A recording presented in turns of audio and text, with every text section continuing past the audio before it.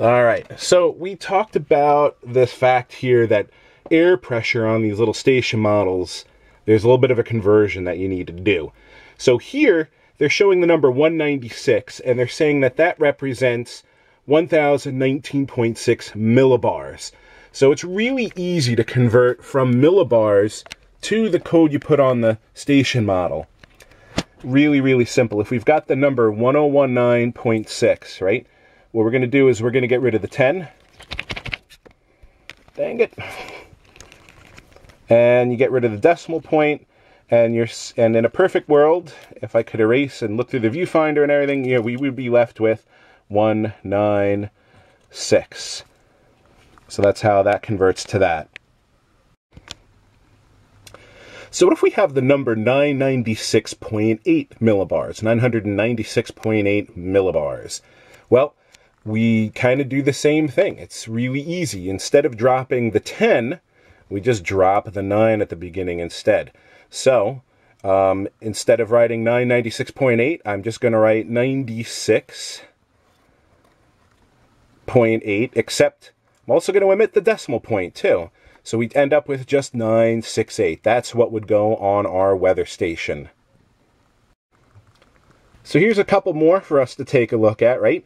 We've got 1014.2 millibars. What will that convert to? Well, drop the 10. We're left with 14.2. But remember, drop the decimal point. So on the weather station, we would write 142 rather. And what if it's 988.8? Well, remember, you drop the 9 on the left side.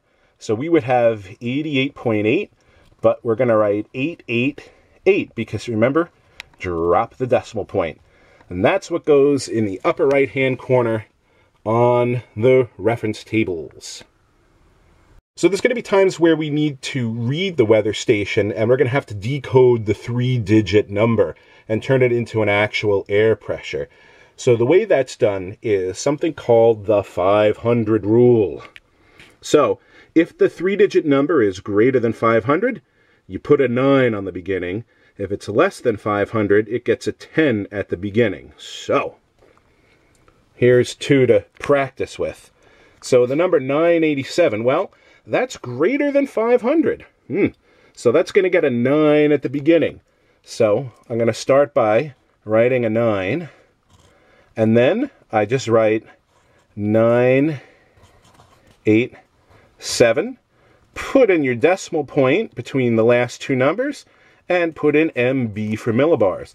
So on a weather map, the number 987 means that there's 998.7 millibars. The number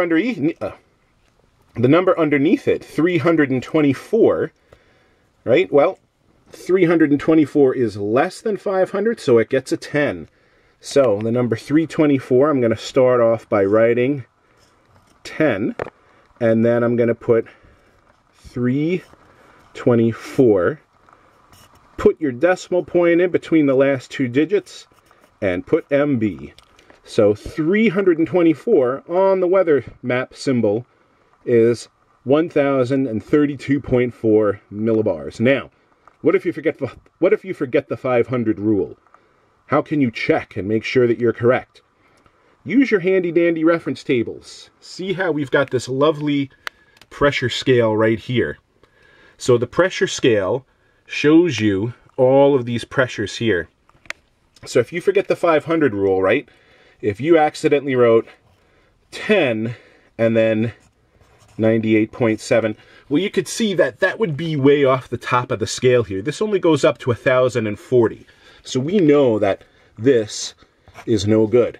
And what if down here we wrote 932.4?